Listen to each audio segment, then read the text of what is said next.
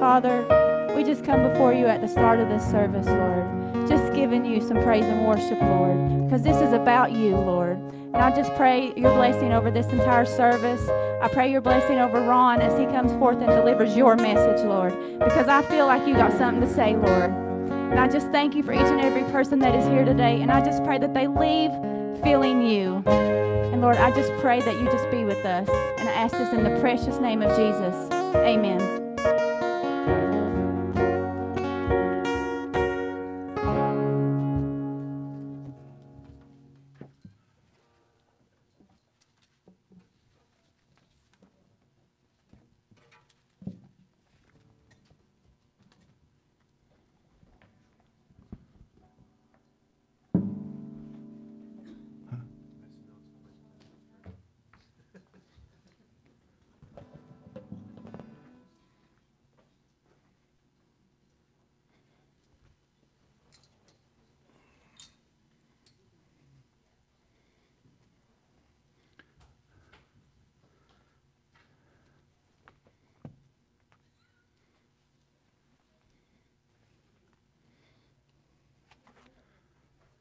Good morning.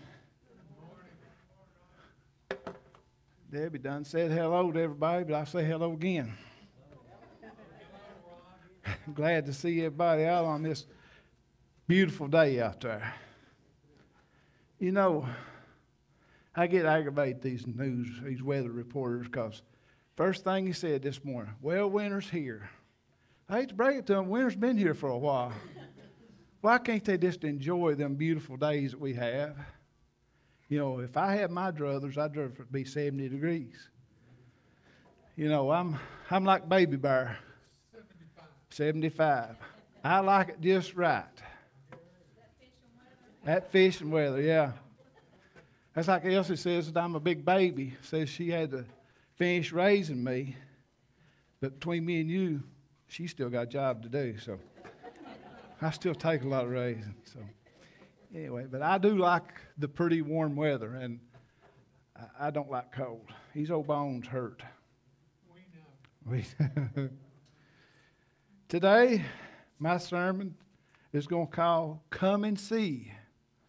Our scripture is going to come through John 1, 29 through 42. In Isaiah 49, 1 through 7, God speaks his promise over his people and inviting them to come and see the adventures of obedience. In Psalms 40, 1 through 11, the author invites us to come and see in the glory and deliverance of God through telling his own experience. In 1 Corinthians 1, 1 through 9, Paul invites the young church to embrace their identity and their inheritance in Christ. In John 1, 29 through 42, Jesus gets his first disciple, Andrew, with the invitation, come and see. Andrew dedicates his life and extends that invitation to the world. Andrew, the shadow disciple. As I said, our sermon's going to come from there. Can anybody tell me who Donald Trump's sister is? Mary Ann. How about Oprah Winfrey's half-sister? Patricia Lee. Can anybody name the other 4 members of the Jackson 5? I can't neither. I'd like to play a little video right now, if we can get it to play. I had a hard time with this, and I think I aggravated Mike trying to download this, so we'll see.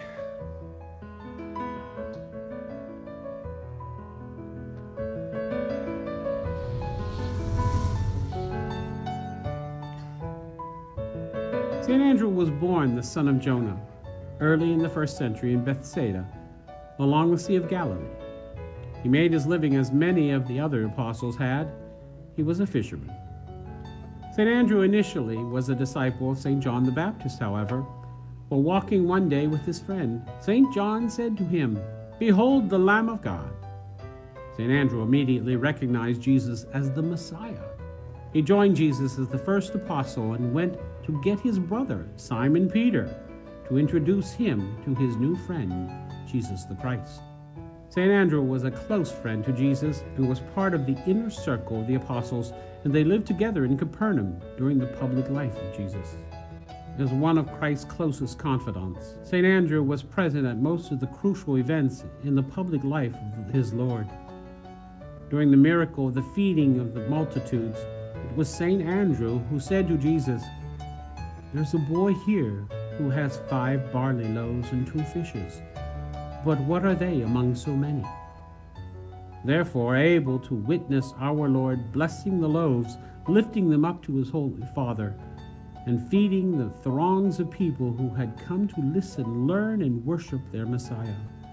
St. Andrew was seated near Jesus at the Last Supper, witnessing the celebration of the first Eucharist. He suffered through the crucifixion of our Lord and celebrated his resurrection after 3 days in the tomb. St. Andrew followed the directives of the Lord to go and teach all nations, bringing the gospel to Greece, the Ukraine, and Russia. He was claimed by the Byzantine Church as the first bishop and is the patron saint of Russia, Scotland, and Greece. As with many of the apostles, St. Andrew the Apostle was martyred.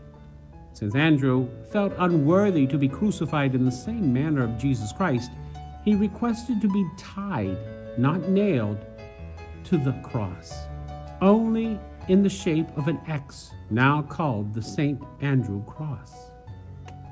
He died on November 30th during the reign of Nero in Patrice, Greece. He celebrated his feast on November 30th.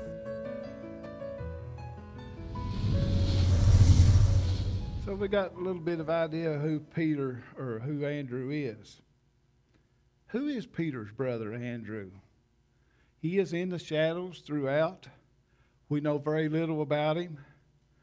We don't know of very many miracles that he worked. And there's very little recorded history between him and Jesus. One of the things that we do know was his name. He come on the scene, but his famous brother, Simon, which was a solid Aramaic Hebrew name, was a good Jewish boy who was carrying out his parents' dreams of doing something. And Andrew was the young one that come along, Peter's younger brother. And he was given a Greek name, Andrew, which translates to manly or brave. But this strong, silent man never does make it out of the shadows of Peter, his brother. He first comes on the scene in John 1:35 of 42. The next day, John was there again with two of his disciples. Then he saw Jesus passing by. He said, "Look, the Lamb of God." When the two disciples heard him say this, they followed Jesus. Turning around, Jesus saw them following and asked, "What do you want?" They said, "Rabbi," which means teacher, "where are you staying?" "Come," he replied, "and you will see." So they went and saw where he was staying, and they spent the day with him. It was about 4 p.m. Andrew, Simon Peter's brother, was the one of the two who heard what John had said and who had followed Jesus.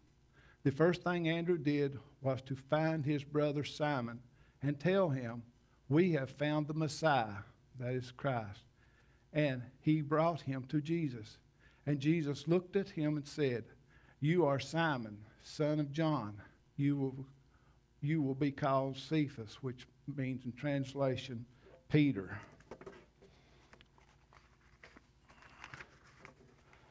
So right there, we get some kind of a detail of who Andrew was. He was one of John the Baptist's disciples. John the Baptist was this big poetic voice during old tradition of prophecy in the Old Testament, where he was calling for revival and renewal of God's people. He was in the ancient society. He had this big poetic voice that people would follow him. He had gained a quite big following. You know, it wasn't unheard of in a spiritual time like that for someone like John the Baptist to have followers. They came from where he lived and where he worked. They followed him in the same manner that they would end up following Jesus. But John the Baptist had a different message than just calling for renewal. He was calling for something new. He was telling them to pay close attention because there was something new. He didn't know exactly where the direction was coming from or what it was, but he knew that something new was going to take place. Amen. Amen. And we see the first of the calling, by no means the famous, was Andrew, Peter the Rock's little brother.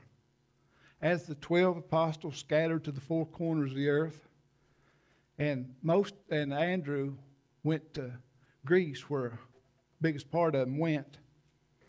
He was there, and we have very little record about Andrew and what he did. There's not a lot of scripture that talks about Andrew, and we don't know a whole lot about him.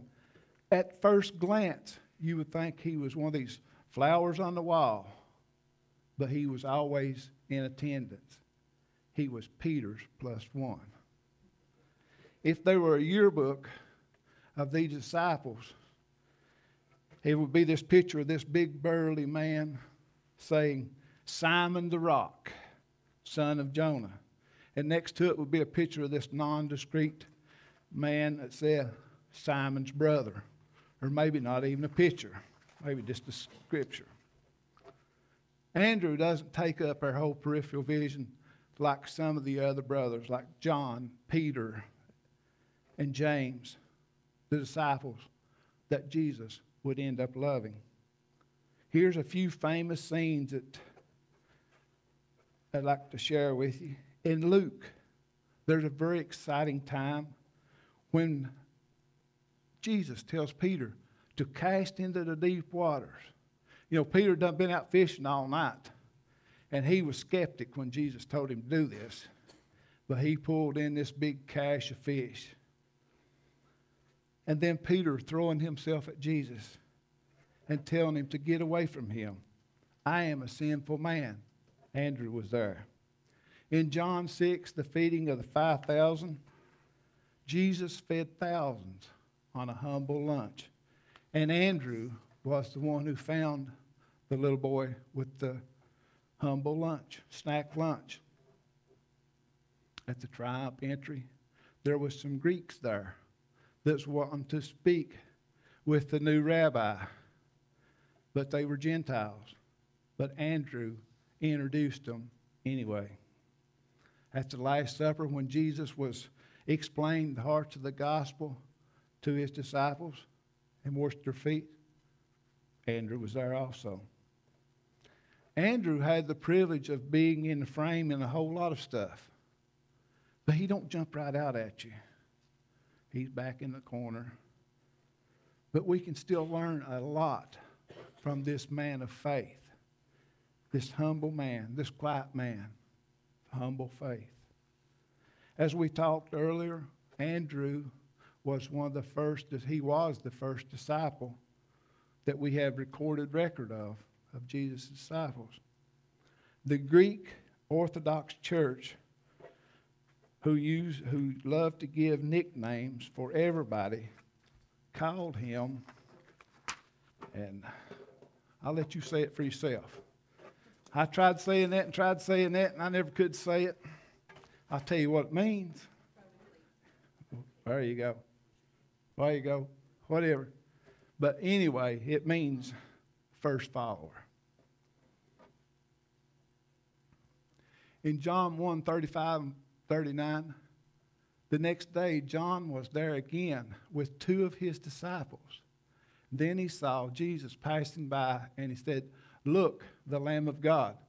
I know several of the songs that were sung this morning was talking about the Lamb. I thought, well, these are going to go right along with my sermon. And then two of the disciples heard him say this, and they followed Jesus. Turning around, Jesus saw them following and asked, "What do you want?" They said, "Rabbi, where are you staying?"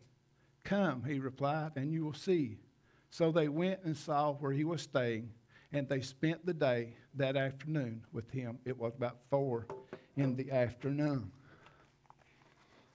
So we can see that they spent the day with Jesus.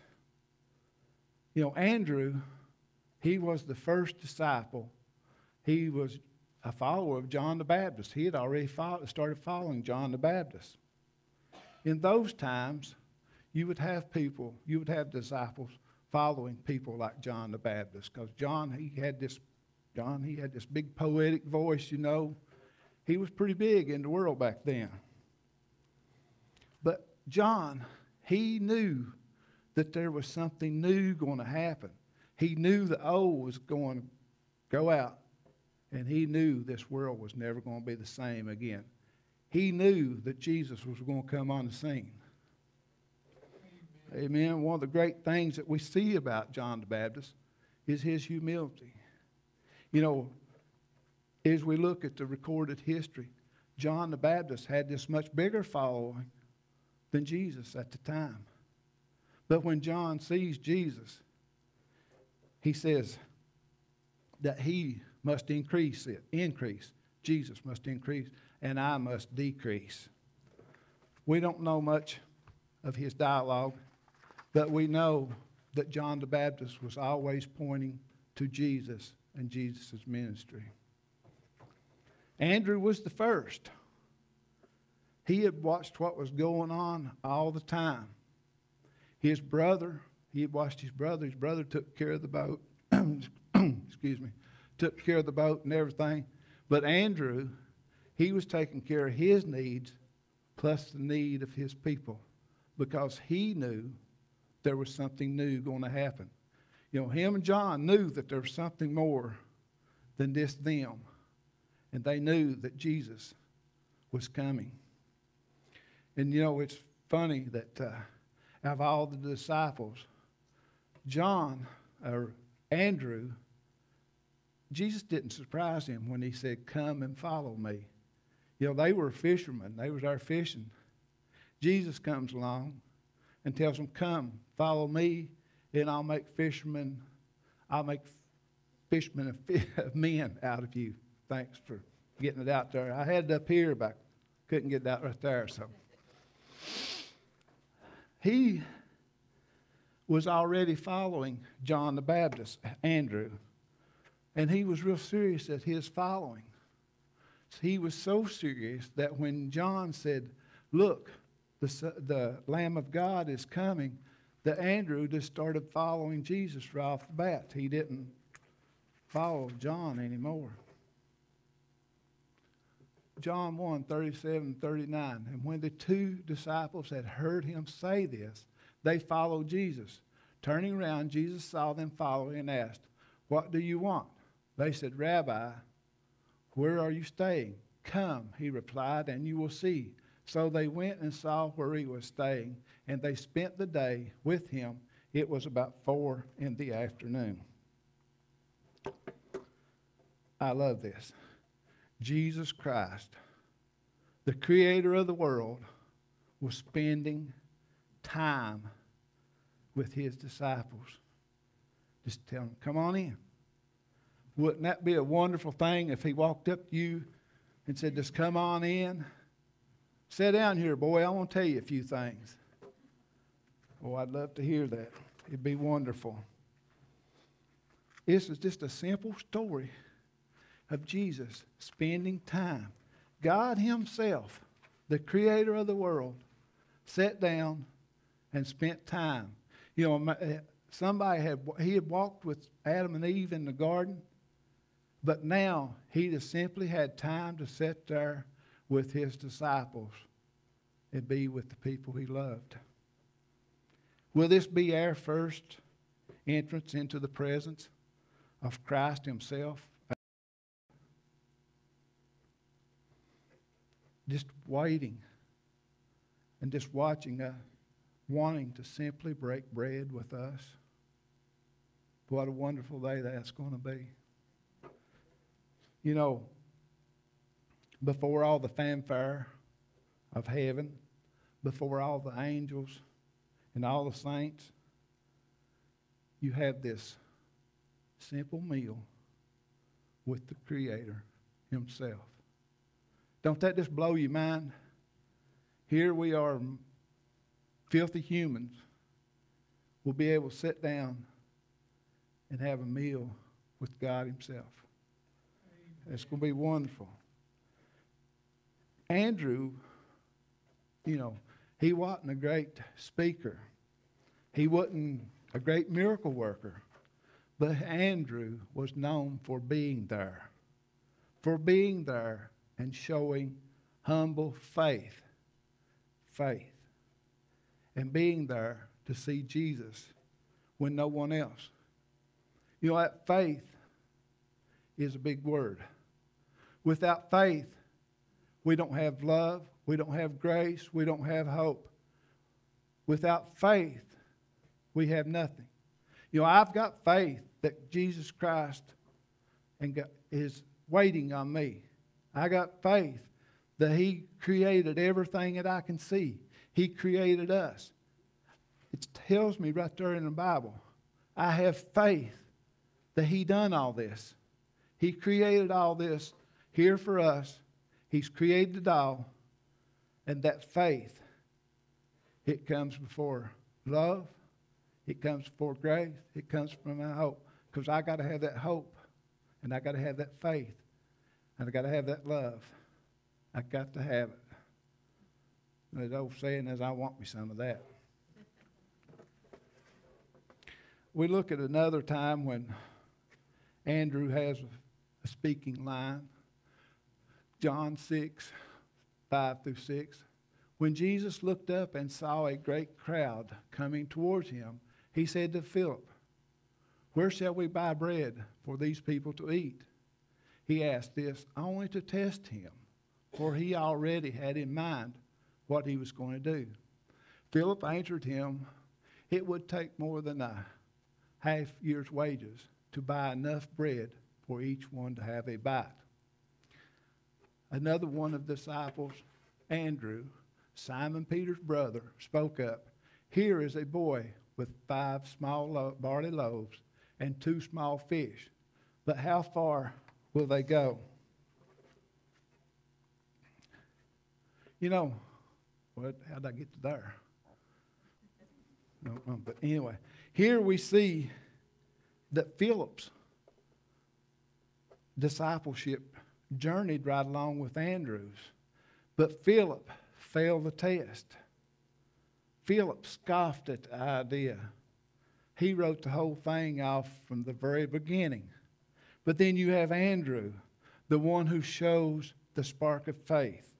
Since that first day when Jesus was walking on the beach, he had already started following John the Baptist.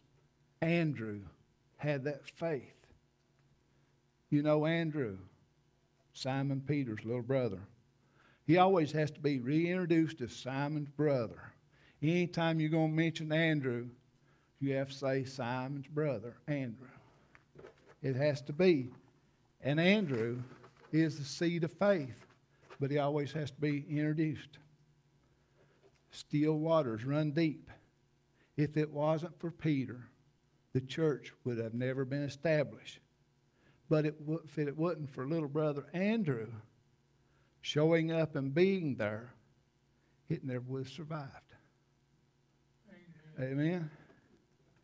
If you take a look at the church's history, we can see the influence of those two men. Peter's ministry became the Roman Catholic Church. Out of that come the Protestant Church. And out of that come a tiny bulb called CCLI. So we can see that these men had a big influence on where we're at today. But the Eastern Orthodox claim Andrew as their founder.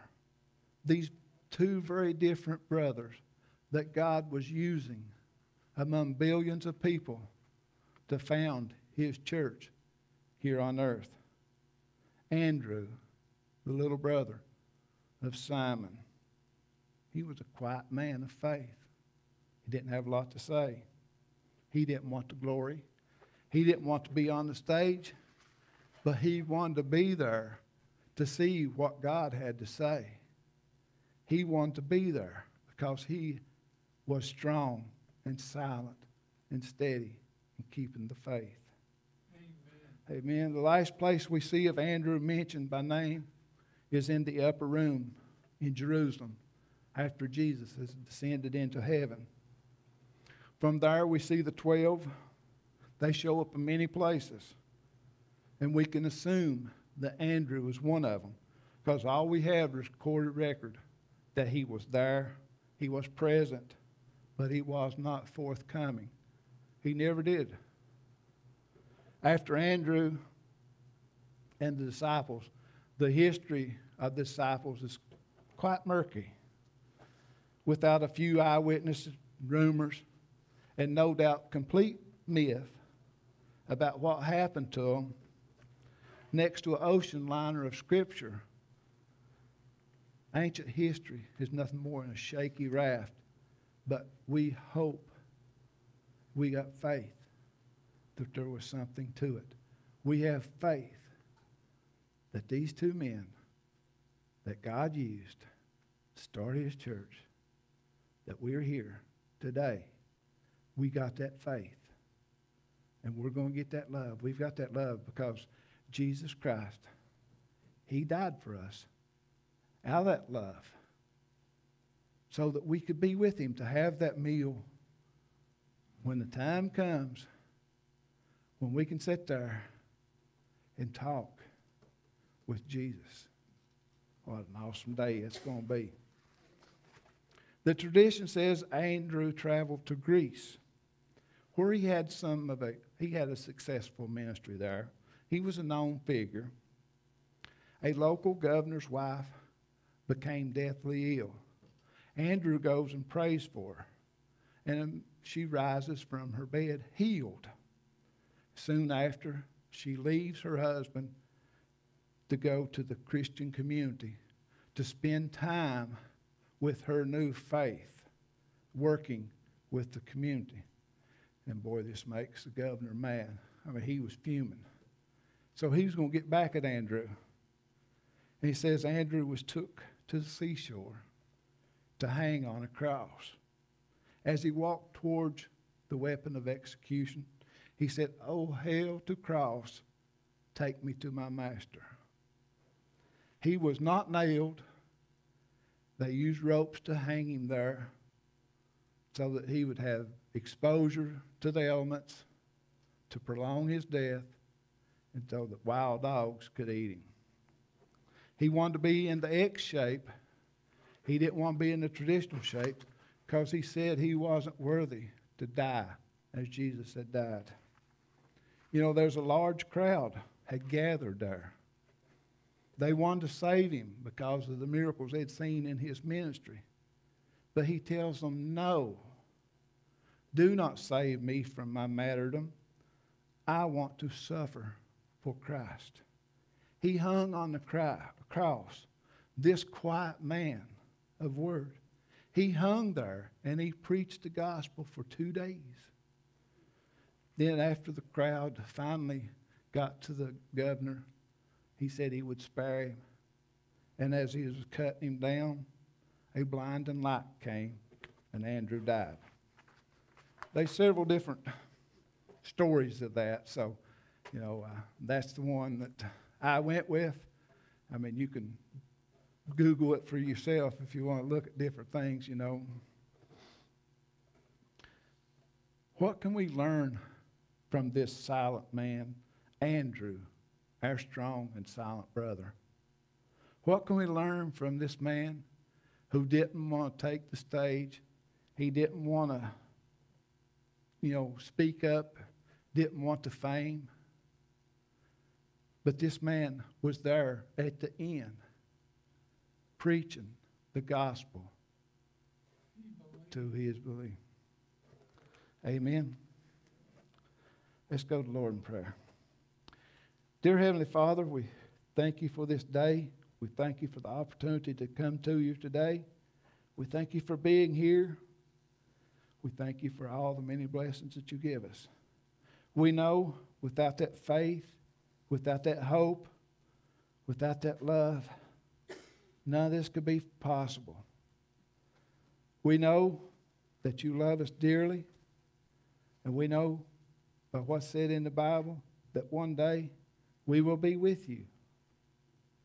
We truly believe that what you did 2,000 years ago, that you will come back for us when the time is right. In Jesus' name, amen.